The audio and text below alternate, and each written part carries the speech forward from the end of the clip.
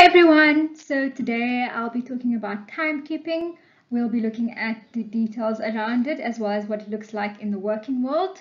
But before then, let me tell you a bit about who I am. So, hi everyone, my name is Lubna.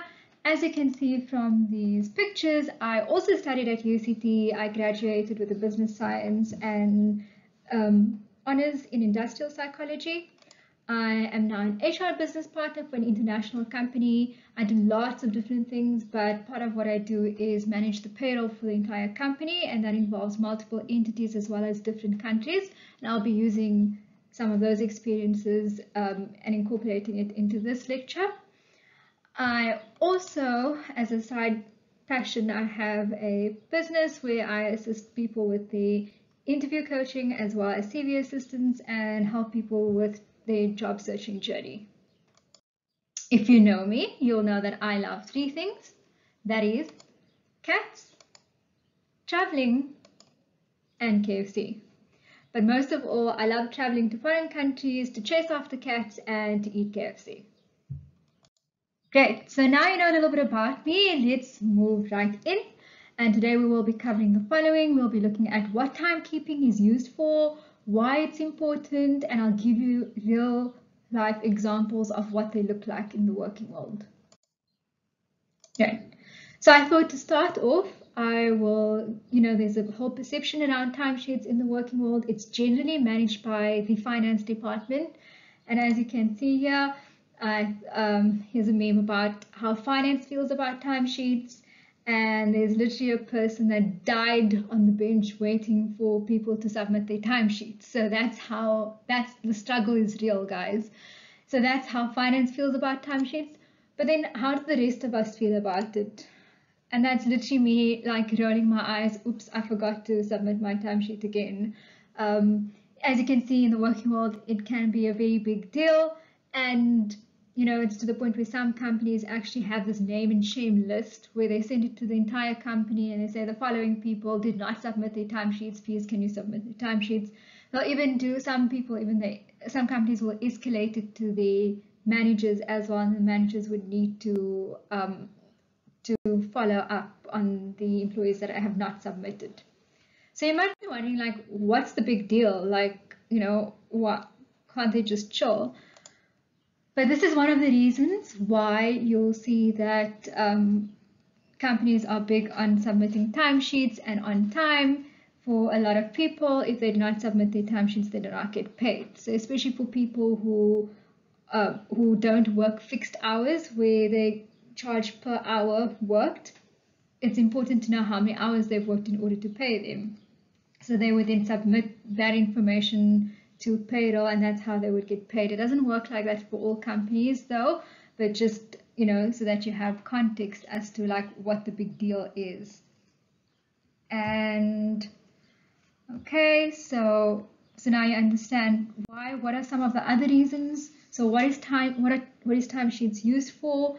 And one of the big things is that we use it to keep a record or a track of the hours worked. And like I said, especially if you work in the auditing space or in consulting, where you go out to clients, the companies generally bill the clients for the hours that you'd work on that particular client, and that's how they would then ascertain that using the timesheet records.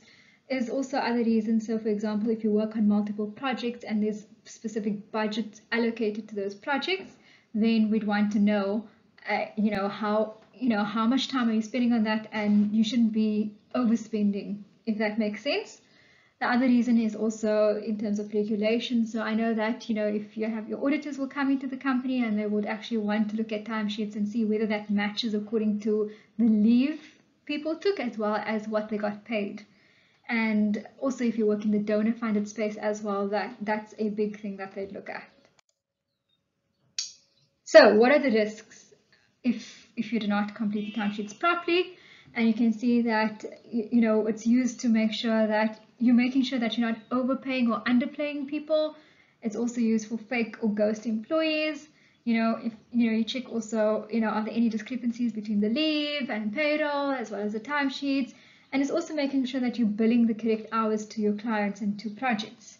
Now, if you're wondering what fake or ghost employees are, it's actually a real thing. I actually know of a company where somebody had left the company, but for some or other reason, that information did not pull through to payroll. And what happened then is that this person got paid like 3 months after they had left. They were still being paid a salary because no one had picked up. And if you think that is bad, I also know of another company where this guy was still being paid 3 months after he had died. So yeah, so you can see like why this is so important as well. Great, so now that you have a better understanding of timekeeping and timesheets, I thought why not show you an example of what it looks like. And what's cool about this example is that I actually completed this timesheet when I was like a fresh graduate, one of my first jobs, and I also had to complete this timesheet as well. This was done in Excel. This is an extract from an Excel template. I had to put my name down, name of the client.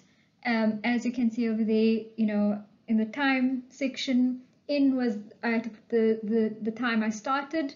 Then out was when I took my lunch break. In was again when I came back from the lunch break, and then out was the time that I left on that day. As you can see, there's a normal column as well. That means for normal hours worked. OT stands for overtime. And if you're wondering why does overtime have its own column, is because some companies who do pay overtime, they generally pay your overtime at 1.5 times the normal rate, which means that you get paid a little bit more if you work overtime compared to the normal hours. There's also a column for sick leave and for VAC. VAC stands for vacation or annual leave. So that's what that is for. At the bottom, you'll see that there's a space for a signature for a manager or the contractor, so the client, so that they can verify that those were the hours that you worked. Okay, so that's how a manual timesheet looks like in Excel.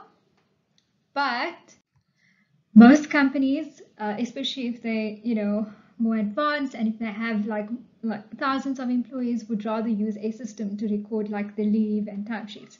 So over here is an example of what a leave system looks like, because the leave system then feeds into the timesheet system. Sometimes it's the same system.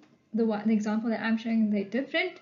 But over here you can see it says Sage, so this system is called Sage VIP. And over here you can see I've applied for annual leave, and you can see that it's like a half day's annual leave. And if you're wondering what an employee code is, so just think of it like a student card for you in the working world. So it's a way to identify who you are. So for example, if we have 10 Zanele Dlaminis, then the employee code would help us to identify which Zanele Dlamini is actually taking leave. So that's how that is. Oh, and by the way, if you are planning to go for interviews and leave your current company, it's probably not a good idea to advertise that you're going for interviews. So just a side tip over there. Okay, so the next slide is actually showing you, it's an extract from an actual timesheet or timekeeping system.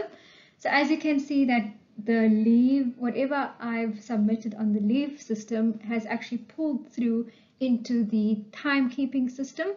And if you look at the little circle, red circle over there, it shows 4 hours worked. So that is a half day, because the normal hours is like an 8-hour work day. And because I'm taking a half day's leave, or I took a half day's leave, it shows there 4 hours. If you're wondering what the highlighted bits were, that is because those days are weekend days. And so most of us don't work on weekends, and that's why, there's a 0 there. The other thing that I want to point out to you is that you can see that there are 2 sort of rows there. That is if you're dealing with multiple projects. So for example, if I'm working a full day, I can, the top project, I could say like I've worked 3 hours on the top project, and the rest of the day, which is 5 hours, I've worked in the bottom project. And that's how you can determine your hours worked per project as well, or even per client, depending on how the system is set up. Great, and so that is all on timesheets. I hope you understand now why it's important, and I hope I've encouraged you to actually submit your timesheets when you go into the working world. But if the slides weren't enough, I thought maybe this picture would actually, encourage you even more. So thanks for listening.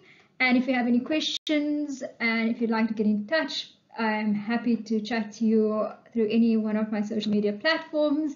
You're welcome to ask any questions and I'll be happy to assist.